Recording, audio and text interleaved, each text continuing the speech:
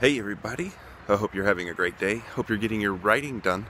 As for me, I'm enjoying a snow day. So everybody's home because our city decides to shut everything down when there's a little bit of snow. But it's beautiful outside, lots of pretty snow, and the kids have had fun, which is good.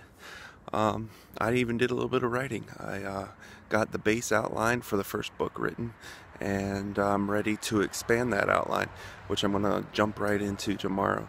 I'm going to see how fast I can get this expanded outline done so I can start writing the novel. So yeah, I'm getting excited. Anyway, I hope you guys have a great day. If you got some snow, I hope you're having fun and building snowmen and enjoying it with your family. Otherwise, we'll see you tomorrow.